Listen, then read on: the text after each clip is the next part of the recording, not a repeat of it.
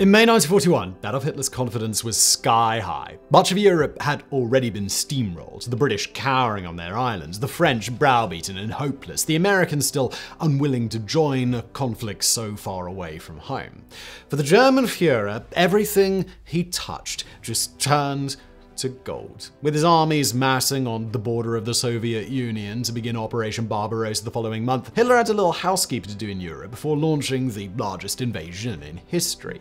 His focus lay on the strategically vital island of Crete, a hub for trade and movement for thousands of years and an important stepping stone to strengthening his grip across southern Europe and northern Africa. With less than 60,000 Allied troops on the island after a frantic and chaotic evacuation of mainland Greece, few held much hope that they could hold off the Nazi juggernaut for long.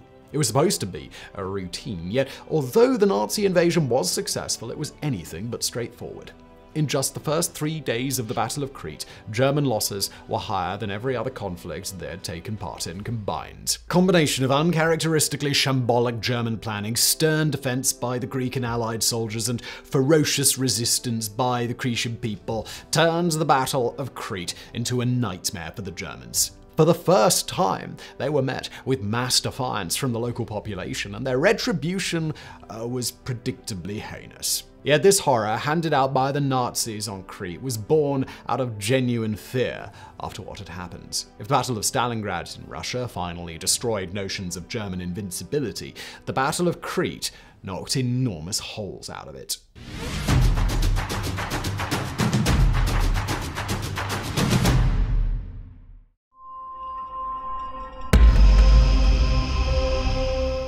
The invasion of Greece had initially been placed in the hands of Hitler's ally Benito Mussolini, or rather the Führer's fascist friend had taken it upon himself to conquer nearby Greece, but the Italian army's venture south brought new meaning to the word shambolic. After seeing a final demand to cede territory rejected by the Greek Prime Minister, Mussolini ordered his troops across the Albanian-Greek border on the 28th of October. In a matter of weeks, the poorly equipped, inadequately trained, hopelessly out of their depth Italians had been halted and gradually pushed back across the border. It was the first major fascist setback of the entire war, and it enraged Adolf Hitler. When Britain began reinforcing the beleaguered Greek army, Hitler took this as a direct threat to the fascist territory's southern flank, Bulgaria, after it had joined the Axis cause in March 1941 and began moving troops into the region. On the 6th of April 1941, Germany launched Operation Marita, and while the Italians had toiled for months in the mountains of northern Greece, Hitler's force, numbering 680,000, smashed their way south with devastating effect. By the end of the month, Athens had fallen, and the Greeks and a sizable section of the remaining British, Australian, and New Zealand troops had surrendered.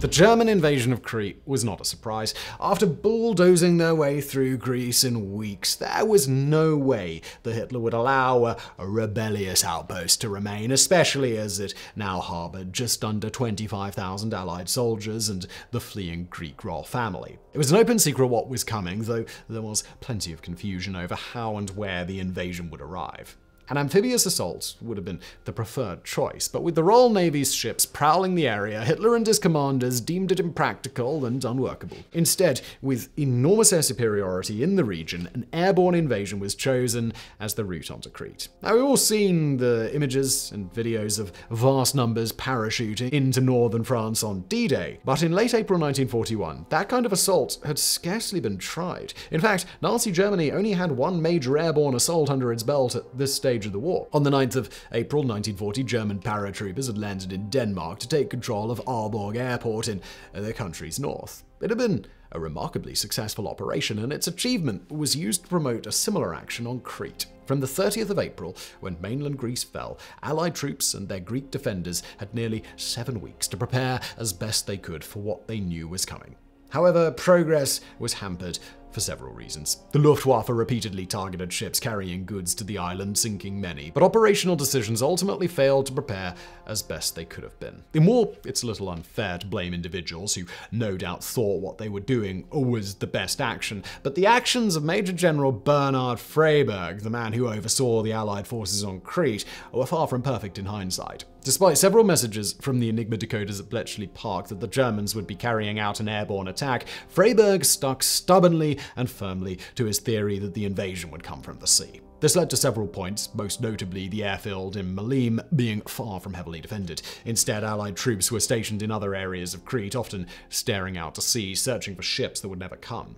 With the clock ticking down to the inevitable invasion, Allied and Greek forces did what they could to reinforce positions. However, this was always a hopeless situation. The chaotic evacuation of mainland Greece had left behind much of the equipment and heavy artillery needed for any kind of formidable defense. The situation was so bad that soldiers had to dig trenches and foxholes with helmets rather than regulation shovels. Supplies and ammunition were low, as was morale after their chastening experience on the mainland. These well-trained soldiers would fight on regardless of circumstances, but few were optimistic about success.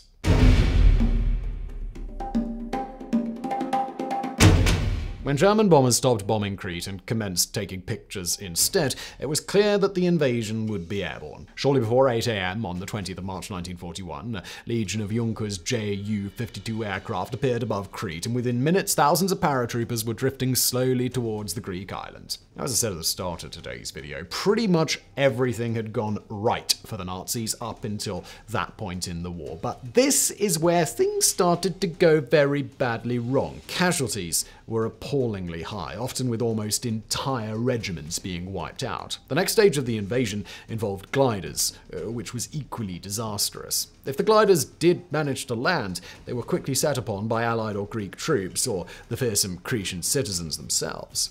Now, before we go any further with the invasion story today, it's worth taking a little more time to talk about the everyday men and women and even children who put up a monumental fight against the invading Nazi horde. From the start of the war until then, the Germans had faced very few, if any, major civilian uprisings. Yes, the soldiers of many nations had fought them hard, but when it came to non-combatants, open fighting was practically unheard of, with the only real exception being areas of Poland in 1939. As German paratroopers drifted down from the sky, many Cretan civilians grabbed what they could, often pitchforks, clubs, knives, or antique rifles, and rushed forward.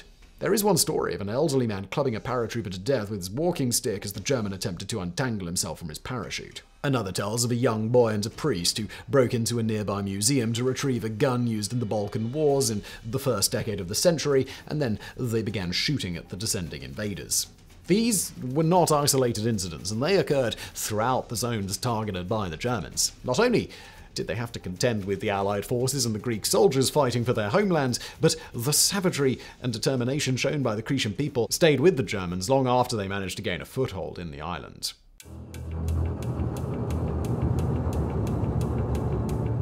As night fell on the 20th of March, the Germans were just about holding on, but they'd failed to secure almost all of their objectives. The most important had been the capture of Malim airfield, which would have allowed a steady supply of resupplies and reinforcements, but it had been bravely defended by the 21st, 22nd, and 23rd New Zealand battalions. For many of the Germans, the situation was dire.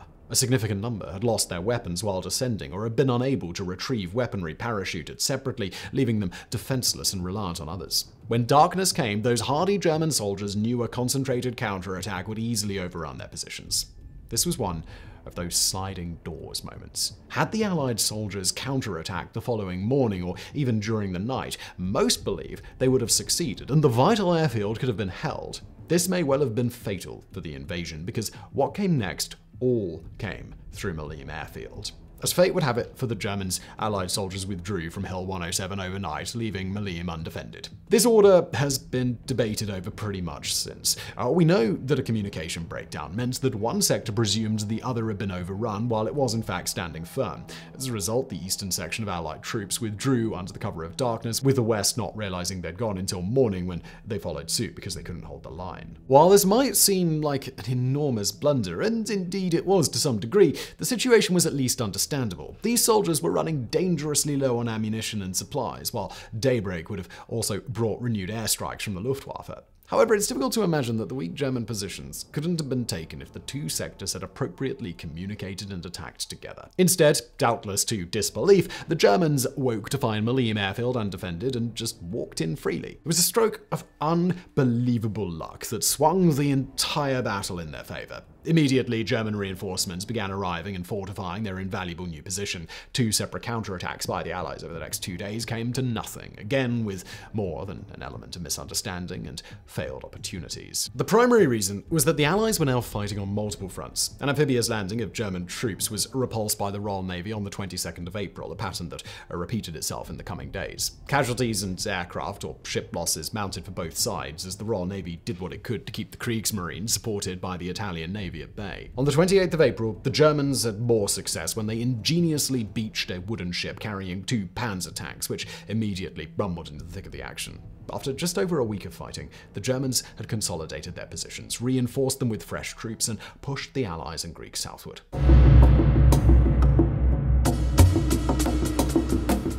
Despite having a numerical advantage, the Allies had missed their opportunity. With more paratroops and mountain troops arriving on Crete, the German tide just became unstoppable.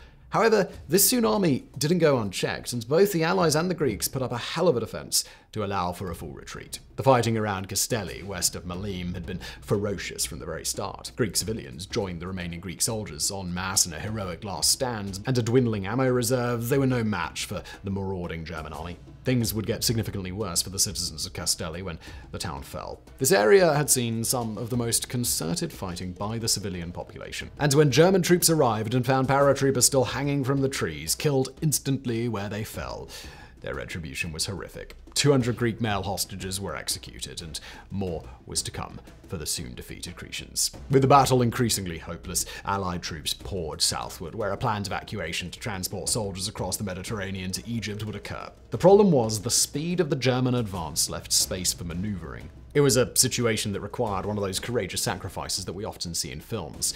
And what came next became known as the Battle of 42nd Street.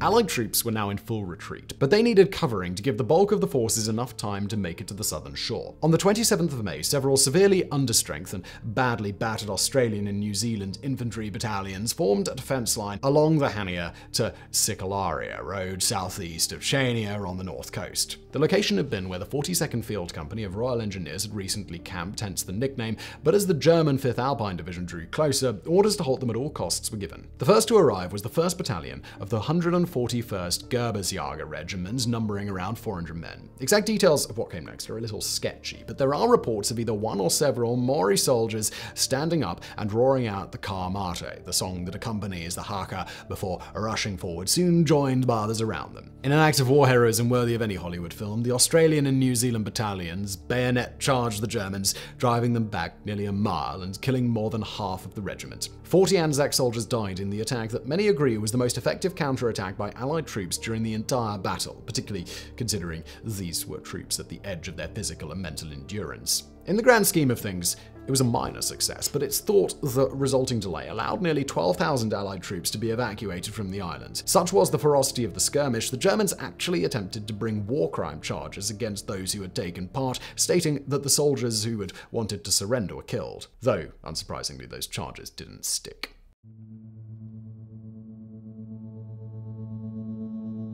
Just over 18,000 Allied troops were successfully evacuated from Crete before the final surrender on the 1st of June, with around 12,000 still on the island when it finally fell. Many were taken prisoner, though some disappeared into the mountains to join the partisans, a story so enthralling that it probably deserves its own video. Let us know in the comments if you want that. The brave resistance on Crete continued throughout the entire war, with sabotage and killings infuriating Adolf Hitler, who eventually had to use as many as 100,000 German troops to subdue an island less than half the size of Wales, or twice the size of Rhode Island. The exact number of Germans killed or wounded during the invasion is a little unclear. Some say 5,000 to 6,000, while others place the figure at over 10,000. Whatever the figure, it was dramatically higher than anything the Germans had experienced up to that point in the war. The resulting retribution handed out to the Cretans for daring to resist was frequently horrifying. The village of Kandanos was razed entirely, and 180 citizens were murdered on the 3rd of June. This had been the site of some of the bravest civilian fighting, but the chilling message left by the Germans said it all. Here stood Kandanos, destroyed in retribution for the murder of 25 German soldiers, never to be rebuilt again. Massacres took place across the island, but were mainly concentrated in the regions where the civilians' defense was most bloody and robust. 2,000 Cretans were executed in the first month of occupation alone, with another 25,000 killed during the 3.5-year occupation. What effect this had on the German war machine has long been debated. Some say it delayed Hitler's invasion of Russia, which eventually caused its failure. However, it seems the invasion date had been agreed upon long before the invasion of Crete, although plans were changed in light of the near-catastrophic failure of the airborne assault. It may not have greatly affected Operation Barbarossa, but it seems clear that Hitler was forced to keep more troops in Crete than he wanted, eventually weakening his position in northern Africa. However, it wasn't timelines or troop numbers that were the most affected. The German army had gone into Crete with an air of invincibility after easily sweeping all before them. Whether nations would freely admit it or not, facing the Germans carried an aura of tragic inevitability. But that all changed after Crete. What happened on this tiny Mediterranean island was a chastening experience for the German army, the Luftwaffe, and the Kriegsmarine. They may have succeeded, but they did so battered, bleeding, and by the skin of their teeth. The horror of Stalingrad was to come, but the Battle of Crete cracked that German invincibility for the very first time.